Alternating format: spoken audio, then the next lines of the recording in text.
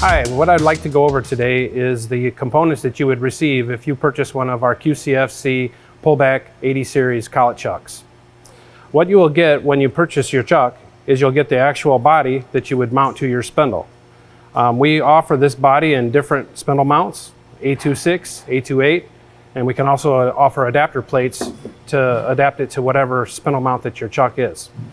Included in there, you're going to get your mounting hardware to bolt this to the chuck, and you're going to get a blank draw screw, which you're going to be able to modify to adapt to your draw tube of your machine. You're also going to get a backstop as well, and you're going to get a chip guard to help prevent chips from getting inside the chuck. We also sell as an accessory the actual collets, whatever size that you need, along with the collet wrench to put the collets into the chuck.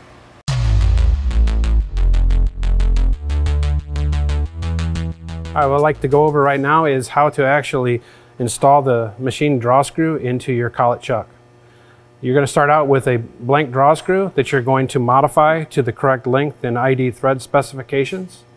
The draw screw is going to have a key that's going to align to an ID key in the ID bore of the collet chuck, and it's going to have an O-ring for interference fit.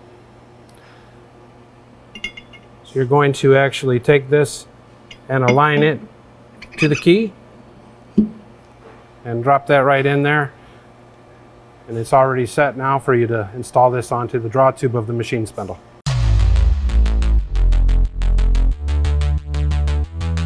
All right, now that we have actually installed the threaded draw screw into the body of the chuck, we're going to now show you how to take the chuck and thread it onto the draw tube of the machine spindle. Okay, before we install our chuck on the machine, we want to make sure that we clean the spindle area so it's free of chips and any kind of coolant and any debris. You can also apply some anti-seize on the actual draw tube threads to prevent any kind of rusting. Okay, so now you're going to take your chuck and we're going to basically align the draw screw to the threads. We're going to thread this on as far as it will go, and then we're going to back it off and align the alignment pin to the chuck. And at this point, we're going to go ahead and close the chuck, and we're going to install the 6 cap screws.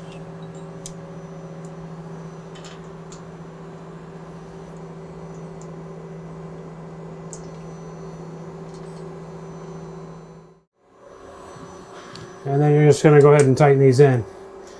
It's not necessary to really tighten these in a star pattern since the collet chuck is already closed.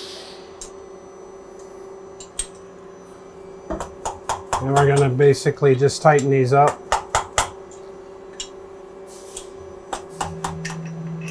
So we take collet to install the collet.